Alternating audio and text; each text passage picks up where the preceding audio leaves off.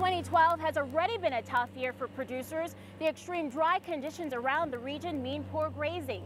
The hay crops make an already tough year even tougher to bear. Everyone has to eat, but this year's extreme drought condition is making it hard for these horses to get fed. Horse hay's gotten quite high, and it's just not horse hay. Cattle hay's high. Julie Brown says buying hay for her 4 horses can cost anywhere from $120 to $170 a ton. Brown says the rising price is enough to chew through her pocketbook. For us, you know, it's $170 a ton is a lot. Not to mention, show horses require top-of-the-line feed. We try to feed a very high-quality hay, of course, to our show horses, and it's very difficult to find it. And the price has gone from approximately $6 a bale for the small bales to $10 to $12 a bale.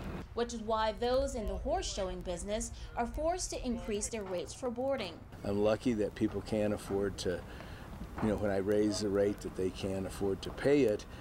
But it's scary, too, at the same time as to where will it end. And with no precipitation or clear end to the drought in sight, horse enthusiasts say rising hay prices weren't going to keep them from bailing out on the Central States Fair. Everybody that's been showing all summer's here, so I don't think that it's going to affect us for the hay, whether we're going to come to the fair or not.